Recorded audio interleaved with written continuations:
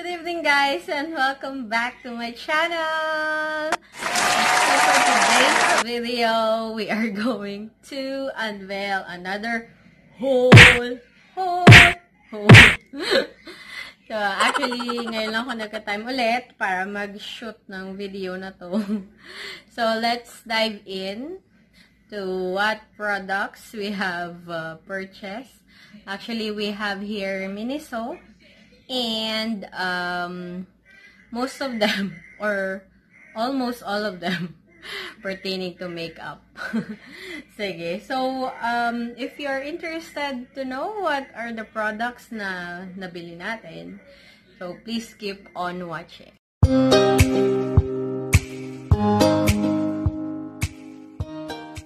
So, unahin na natin yung products from Miniso. Sige, eto konti lang. So, mini lang siya.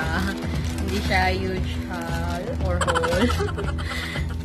Kaya ako na-conscious kasi merong tayong YouTube friend na nag-comment on how to properly pronounce the word haul, haul, or haul.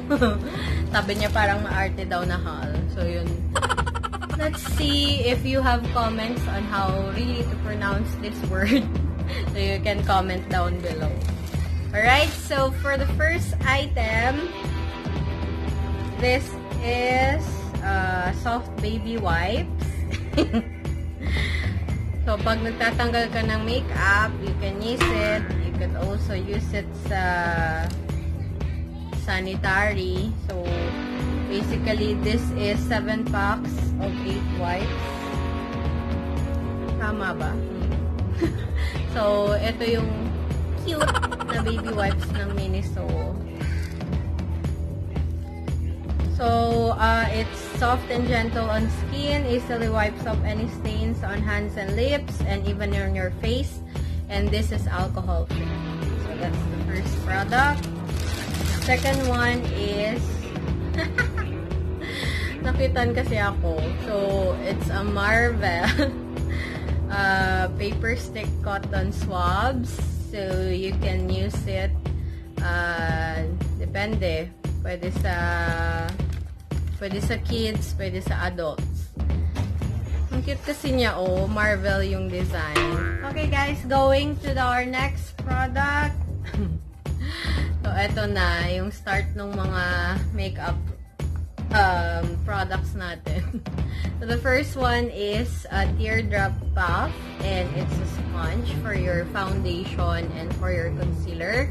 So this one is of course for Miniso, and the shape is teardrop. It's kind of cute and it has a lot of colors, but the color I was able to choose is this one. It's like a cream white yung color niya. So you can use it to, of course, for your foundation, concealer, and for distributing products for your makeup. So you could also use this on setting powders. So that's the teardrop sponge for your makeup. And then we have this one. So nakita na ko, it's like mini lip balm, and it's SPF 15, so it could actually give you moisture and sunscreen. So the flavor is 4 seasons. You look how it looks. It's so cute. It's orangey. So it says here it's a sunscreen lip balm, UVA and UVB protection, and you can use it on your lips and for external use only. So, pwede rin sa kids daw, sabi nung promoter. So that's the next item. The next one is this one. So yung mga napamili ko is like trip lang. So ito Pink Panther. na double-ended liquid eyeliner with tattoo stamp. So, I haven't seen it in actual product. So, I just gonna have this one. So, this is the eyeliner, this is the tattoo, and the shade is 02 brown. So, let's see. Baka naman maganda. So, it says here that they have been officially licensed to carry the Pink Panther design. So, ang cute kasi, and it's color pink. So, that's the other product. Actually, dalawa na lang yung natitira. So, this one. So, famous kasi si Miniso sa maraming magagandang eyeliner for girls. So, this one is eyebrow brush with eyebrow pencil with eyebrow powder. So, it's a unique eyebrow set and it's already 3-in-1. So, this is retractable. This one is for the powder if you want to define your kilay. And then the eyebrow brush. So, basically, when you use it, it's gonna be easier since 3-in-1 na siya. So, kung gusto nyong mag-kilay is life, so, pwede to sa atin. And my shade is medium brown. Let's see if okay siya. Kasi may 1, 2, 3 nito. So, yung kinuha ko is number 2. So, unique 3-in-1 toothbrush head eyebrow pencil with eyebrow powder. So, that's the next product. Obvious ba? Mga makeup lahat. Alright, so we're done with our last product. It's also pangkilay. So this one is 2-in-1 naman. So yung isa is 3-in-1, ito 2-in-1. So it's also eyebrow pencil and powder. What I love about this type of eyebrow pencil is already retractable. Kasi kung retractable, all you have to do is to twist the bottom part, then the product will already show, and then you just need to line that on your kilay. So, mas madali siyang gamitin compare dun sa mga powder na ididip mo pa, and then mas mahirap siya i-define, kumbaga. Pero kung ganito na yung shape niya, so mas madali siyang gamitin. Alright, so this one is shade niya is brown also, and it's a 2-in-1 eyebrow pencil with powder. So these are the products na nabili natin under Miniso. Ayan, wala na siyang laman. So let's go, guys. This is the second set. So the first product is this one.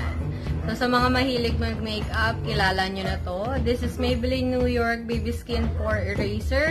And it's their lightweight and breathable primer. So, nag-huge sale yung Maybelline. Kaya, nag-grab tayo ng opportunity. So, yung next product is this famous foundation. So, this one is Maybelline Fit Me Matte Poreless. And my shade is normal. So, this one is 118 light beige, and it's one of the famous foundations na ini-endorse ng mga beauty blogger.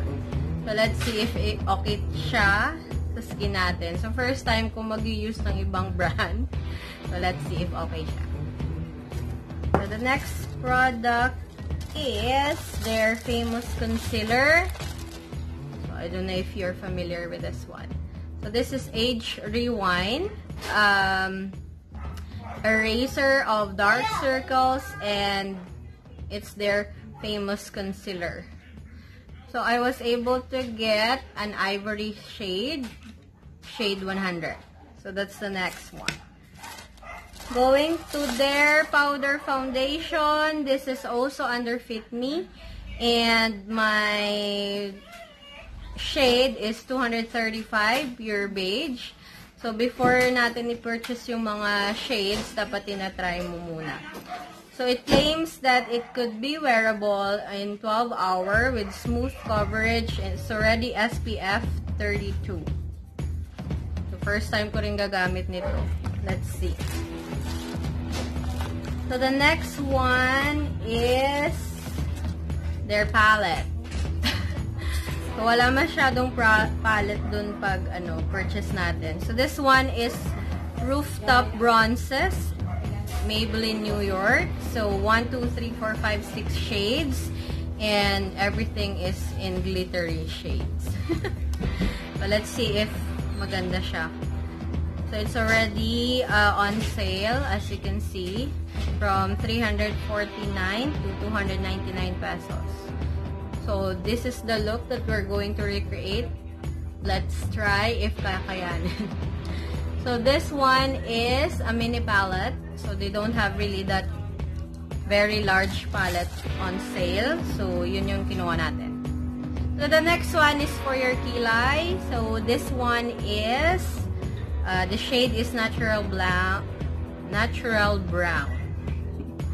So, Maybelline New York, Define and Blend Brow Pencil. So, it's also retractable and it came already with a brush. So, it's already a 2-in-1 pang kilay. So, the next product here is same with Revlon. It's actually a duo stick, contouring and highlighter. So, my shade is medium. So, that's the appearance sa loob. So, I haven't tried it yet. But, hopefully, it will do what's supposed to do. So, you have an instruction here on how to do the contouring and the highlighting para may guide. So, we have here another powder foundation. This is White Super Fresh. And it's also SPF 34. Hindi siya makita sa camera. It's so light. This one is also a powder foundation. Ayan. So, the next product is their famous setting spray. And it's Maybelline New York Master by Face Studio. It's Wear Boosting Setting Spray. And I think there's no fragrance. So, para after you have done your makeup, you can already set it using this one. So, it's actually Master Fix and lightweight, extends wear and keeps just applied makeup fresh. Para yung makeup na ginawa nyo is still fresh after few hours. And it helps prevent makeup from melting and color fading. So, that's the next one. So, we have here 2 shades of their famous Super Stay Matte Ink Lipstick. So, yung isa is number 65, Seductress. So, tinanong ko kasi yung promoter kung ano yung mga best seller nila na shade. So, ito yung na-recommend niya. So, number 65 is Seductress. And the other one is 245. It's much darker shade. And it's called Sicker. And it also claiming na you can wear it 24 hours, non-transferable. So, let's see if magamit na natin siya. So, the last product here is the famous. This is actually being endorsed by Cosmopolitan PH. And I was curious about it. So, it's Maybelline New York Line Tattoo. And it's High Impact Liner. So, you can use it here. You can use it here. So, let's see if we are already using it. Talaga bang, ano siya, kasi it claims na pwede mo siyang ma-wear for 36 hours. But I think nobody will wear a makeup on 36 hours. So, it's smudge-proof and no transfer, water-resistant, and sweat-resistant. So, it's also came in flexible cushion tip for smooth and easy drawing. So, this is how it looks. So, this is the famous Line Tattoo being endorsed also by Liz. Ano ba yun? Basta si Liza. So, basically, let's see kung okay talaga siya. So, that's the last product that we have here. Ayan, wala na. So, if you have similar products na na-mention natin, you may comment down below. And if you like this video, please give this a thumbs up. And please subscribe to my YouTube channel. And I see you guys on my next one. Bye!